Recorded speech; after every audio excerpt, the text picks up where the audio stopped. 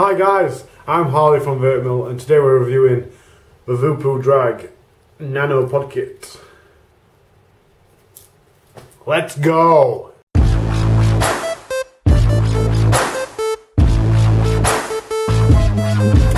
let's look at the specs. It's got a 750 milliamp hour battery. Imagine a little tiny thing. It's got a 1mm pod. In this little bitty titty pod kit, it's 36mm by 50mm by 7mm.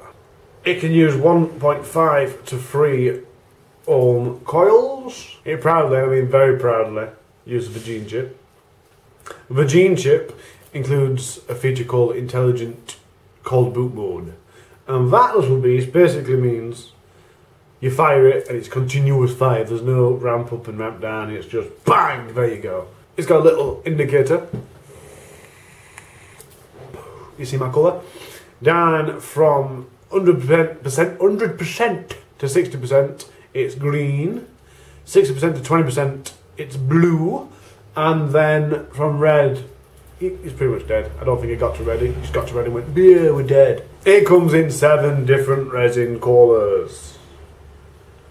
I would list the colours, but I kind of can't pronounce or can be bothered to pronounce what the colours are called. But there's red, blue and yellow and black and white and all that sort of stuff that you usually get. Fully charged, now I've read it's about an hour, but we were a bit over an hour for me, probably an hour and a half. I'm not fully charged.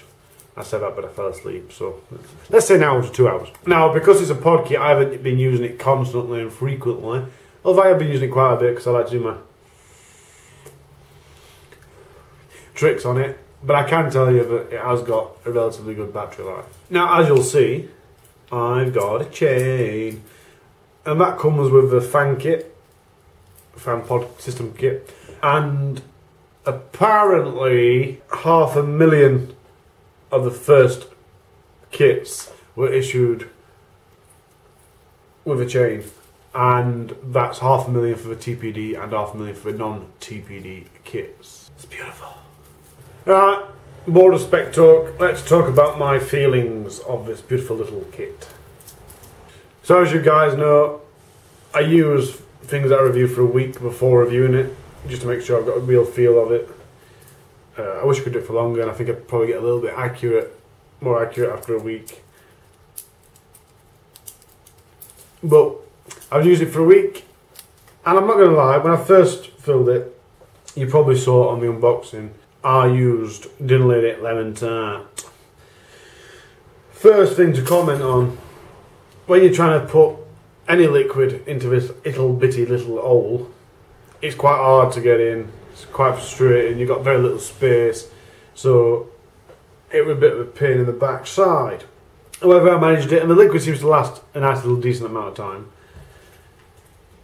I weren't getting all that much flavour out of it. I weren't wowed, I weren't excited, it was just a bit it's a bit However, I then changed the liquid to a Nick Salt. That's Blackjack by Salt with an O. I mean, that's what I like in it. The flavour was coming through excellently, it was vaping beautifully, and that's what I've got in at the minute. Yes. It's a nice little kit. So my recommendation to you is if you're going to use it, use the salts. However, I then was told this morning that yeah, you can use 70-30 in it. That's awesome. Well, I kind of thought, well, 1.8 ohm coil. My kind of logic dictates that you shouldn't really be using anything above 50-50 in it because it's not so boom. So I went and put Purist in it from 12 Monkeys, the Ice Age range. Yes. And obviously that were an absolute nightmare to get into the coil. And I'll point out, because you can't see, I know you can't, but I think it's same on all pod systems. It's hard to get the liquid past the coil to fill the entire pod. But with that, it was a nightmare to even get it into the pod, never mind to both sides of the coil. So then I vaped it for a few minutes, probably 20 odd puffs, and it was even worse when I didn't let it. So my recommendation to you, yet again, I'm going to say it again guys, use Nick Salts. If you're not a fan of Nick Salts, don't even bother buying one. because I think without the nickel salts it's absolutely useless. So let's look at the look of it. Somebody commented on the unboxing, it's a fingerprint magnet. And it is. I mean, if you want it to look nice, you'll constantly be getting a wipe and getting polish out, but no, it really is a fingerprint magnet. I mean, you can have the cleanest hands in the country and still leave fingerprints. The chain. I've been doing a lot of swinging it around on my fingers. And it's lasted. I've expected it to smash a window or two, but it hasn't. Quite gutted about that. But the chain is quite durable.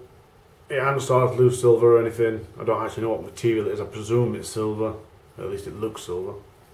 But I'm not an expert on jewellery, guys. And unlike the Watofo, which I reviewed last week, it is very photogenic. Oh, yeah. It's very blingy. I don't think it's quite my look. But yeah, there you go, guys. The Drag Nano pod system. I like it to use with nickel salts. I'm more to play with. I can't use my scepter bends, so I can't really do stuff like Bane on a 70/30 because it really burns my nose. However, I can with this. And I really enjoyed using it. I do prefer the Node still. The Smock Node I think is better. Maybe that's because it's sub-ohm. I don't know. However, this is now going down to giveaway. So we'll give it away next Tuesday, guys. Comment on the video below and make sure you're subscribed to be in for a chance of winning. Thanks for watching, guys. If you've got any feedback on what I said about the Nano kit, feel free to come and argue with me. and you've all got different opinions. I appreciate that. I'm just giving you mine. Don't forget to follow us on Facebook, Instagram, Twitter, even though we don't use it, feel free, and Snapchat, all at Vape Mill UK. Cheers, guys. Wait, don't go. I need to announce last week's winner, and it's Aaron Smith. Congrats, dude. I'm going to drop you a comment below, message me on Facebook, Instagram, Snapchat, just find a way to message me and we'll talk about shipping. For next week's competition, don't forget to read the terms and conditions below. Thanks, guys. Stay cloudy. I'm sorry to be an annoying kid that won't go away, but next week I'm reviewing Van de Vape Revolver. Should be interesting because I'm keen on Van de Vape. I love Kaolin RTA. I've been requested to do the Revolver RTA because it's got a lot of mixed reviews. So I'm going to unbox it now, upload a video tomorrow. Enjoy, guys.